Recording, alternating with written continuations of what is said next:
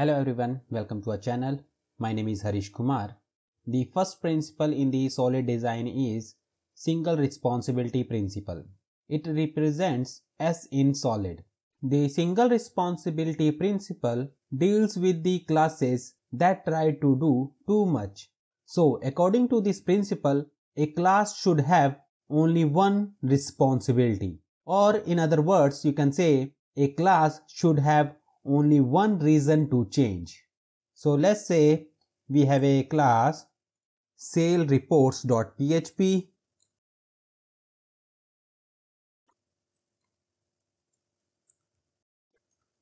namespace app solid and class sale reports, and this class has a method export, and what this class does, first it fetches the data from the database.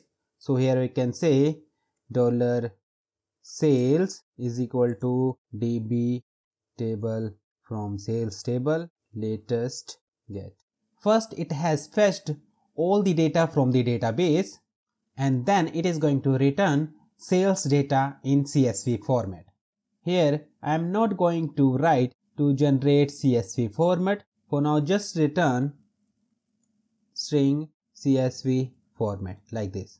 So if you see this method, it is doing two jobs. First it has fetched the data from the database, and then it is going to generate CSV format. So this method has two responsibilities, or you can say it has two reasons to change. First for fetching data from the database, and second to generate CSV format. And you know that in software development, business requirements always change.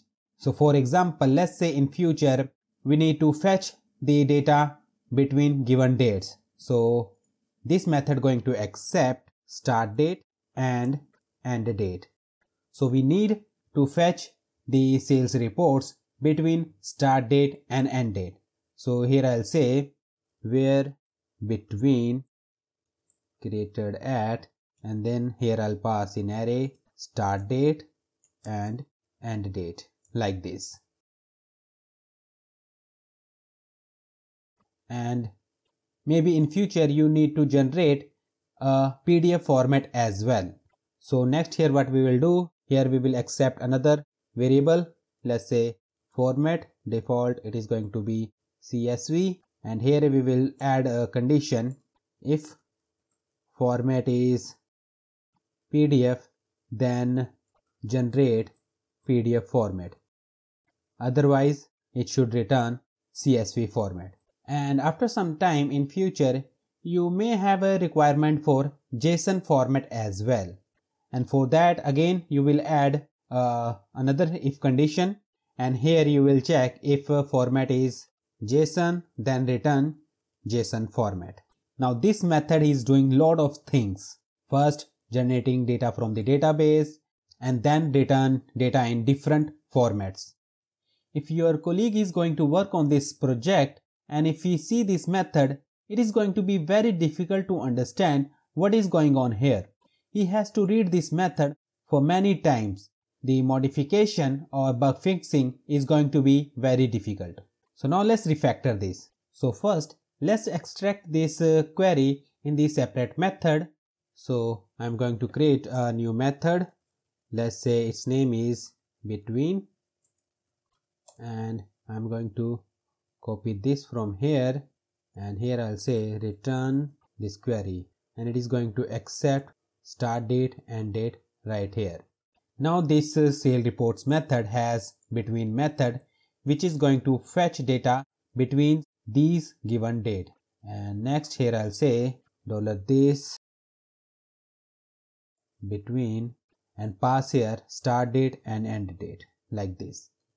Now what about these formats? Now here you may suggest that similar like this between method, create separate method for each format, something like this. Method PDF export, and it is going to accept $data and then return PDF format, something like this. And then in this if condition we can say return $this PDF export, and here we pass sales, this one. Similarly, separate method for these format as well. It still doesn't feel right, because let's say in future you have requirement for another format, let's say XLS format, and then again you going to copy this if condition and here check if format is XLS, then export XLS format like this. And look at this entire class. It is also doing multiple jobs. First it is fetching data from the database, and then it has different method for different formats. This class also violates single responsibility principle because it has multiple responsibility, or you can say multiple reasons to change. So how we can resolve this? Here we need to extract some of the logic into dedicated class. For example, look at this PDF export. Why we need this method in the sale reports class? We should extract this PDF export to its dedicated class. So here I'll create a new class, let's say PDF export.php,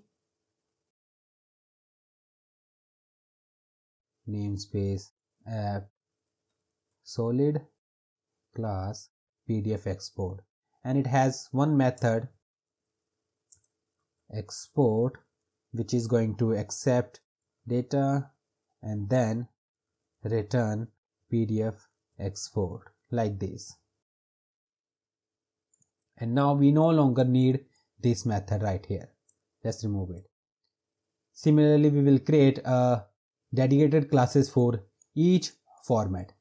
So let's add more classes for JSON export.php, and let's copy all of this content and paste it here. Here I'll say JSON export and here JSON export like this. Add another class CSV export.php and paste all this content. Here I'll say CSV export and here return CSV export like this.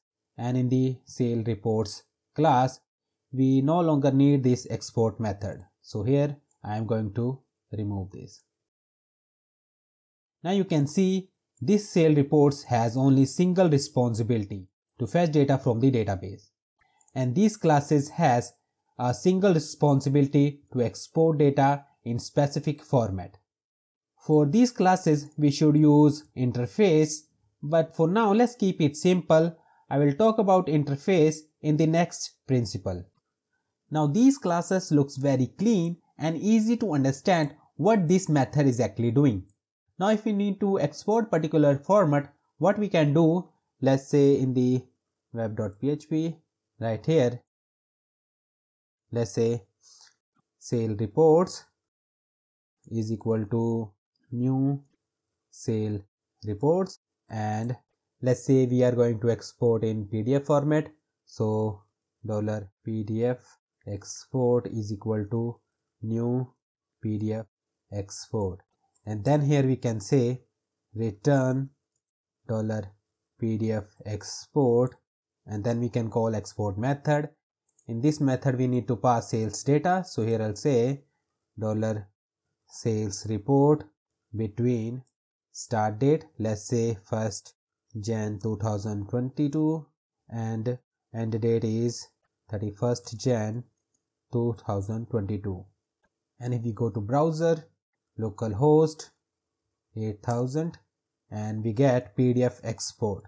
Similarly, if we need CSV export, then here we will use CSV export, new CSV export class, and next here we will say CSV export and call export method like this, and it will work exactly same.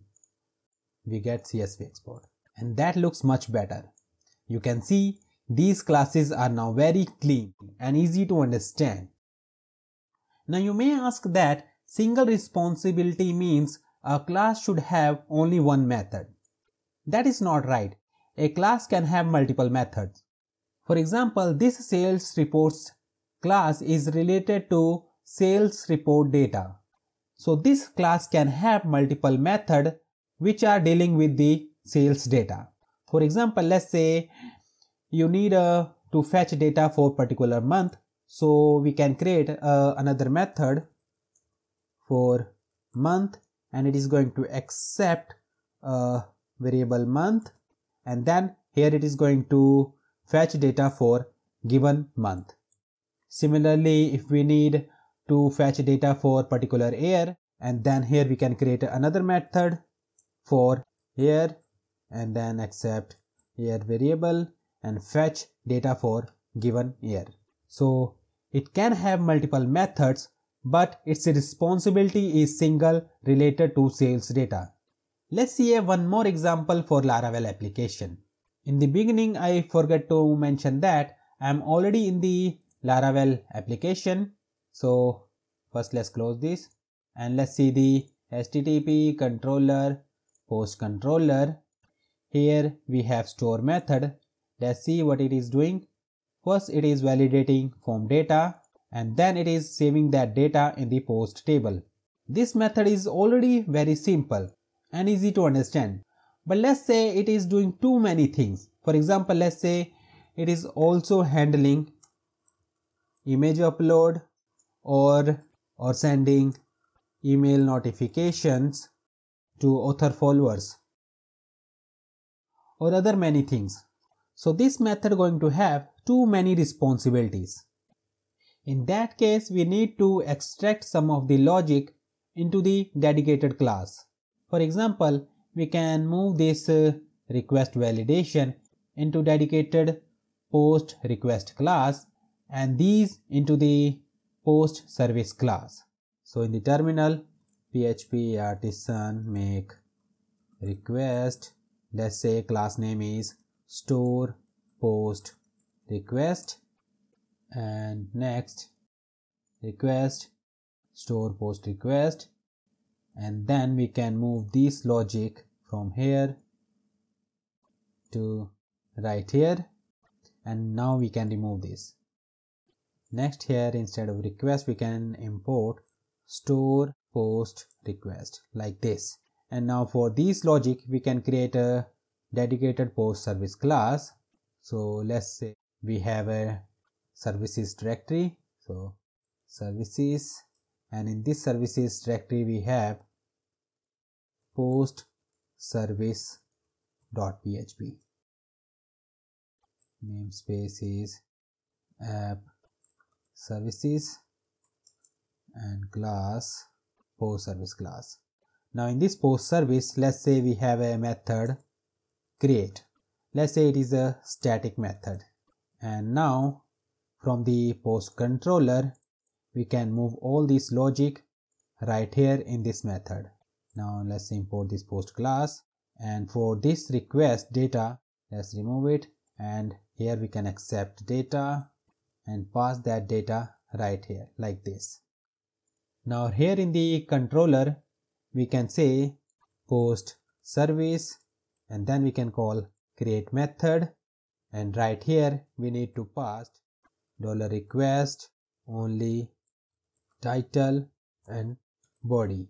Or instead of this you can also pass this request like this, and right here instead of this data we should accept store post request $request, and here we can say request only title and body.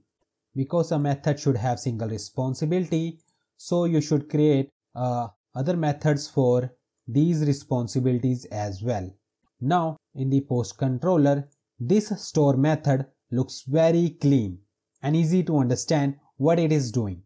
If your class has too many responsibilities, then in future modifications, bug fixing or adding new features are going to be very difficult, because first you have to read the code multiple times to understand what is going on in the method, or you may hesitate to make modification because it may break the code somewhere else. Once class have a single responsibility, they simply become very easy to work with. Other developers can also easily understand what the class does, and bug fixing becomes a lot easier. I hope this lesson was easy to understand.